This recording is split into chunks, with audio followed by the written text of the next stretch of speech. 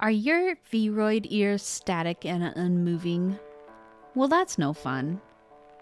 They should be wiggling around.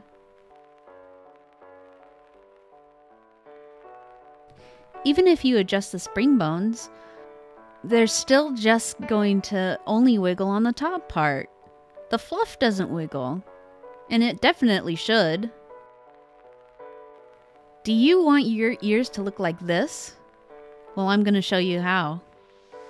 Isn't it so much better to have them wiggling together?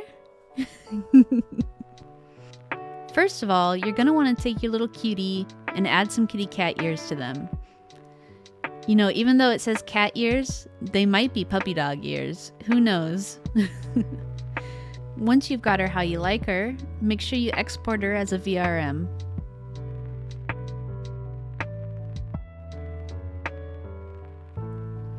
Now we're going to load it up into Blender. You're going to need the VRM to Blender plugin here.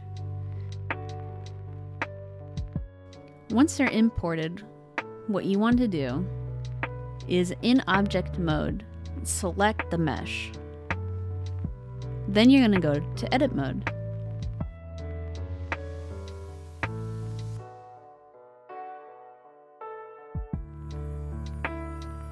From here, find the cat ear mesh and select it. Here you can see that the first ear selection for the mesh is completely red. The next one is completely blue. The blue means it's not going to be moving at all.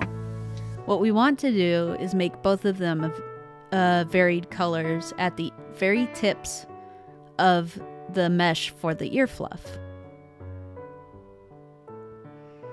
So we're going to go ahead and paint it.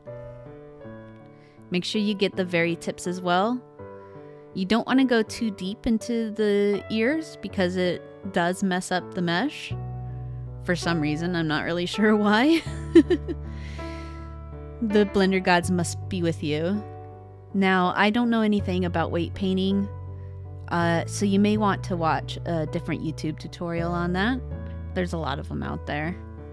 Before we export it as a VRM, we actually want to go into the VRM properties and change the spring bone weight. The spring bone weight by default is set to 1.5, which is why your ears don't move at all whenever you first load up the VRM. What you want to do is set it to 0.25 if you want to get the same result that I have here. Setting it to 0.25 will give it enough elasticity to move around in this very nice floaty manner. Anyway, I hope this tutorial helps. I dealt with a lot of frustration trying to get this to work earlier today, and I don't want anyone else to have to go through this frustration. Yeah, I really hope you have a wonderful day, my stars. I love you. Bye-bye.